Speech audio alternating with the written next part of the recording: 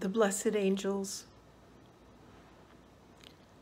How much like angels are these tall gladiolas in a vase on my coffee table, as if in a bunch whispering.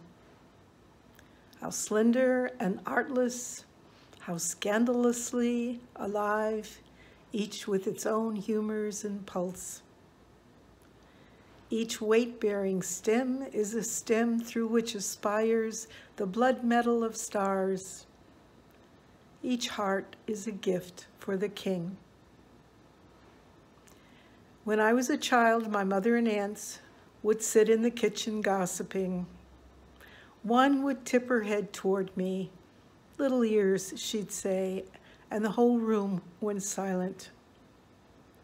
Now, before sunrise, what secrets I am told, being quieter than blossoms and near invisible.